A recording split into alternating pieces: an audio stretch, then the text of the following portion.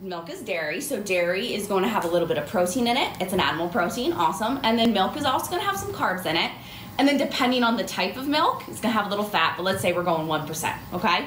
So 1%, we have a little bit amount of fat. I'm not even going to worry about it. Adding chocolate in is going to add to normally our carbs. Might be a little bit of fat. So what do we want right after my workout? Carbs. We always want that little bit of protein, right? Because protein is my building block. So having chocolate milk is awesome because it helps bring those carbohydrates into your muscles to help, one, replenish those glycogen stores that we got rid of all of them by the end of our long training session. We need those guys for the next time because they help fuel our next activity. And then two, carbs are also really essential to help repair because they are energy in itself. So that type of energy is going to help your body say, oh crap, we just tore all this muscle apart.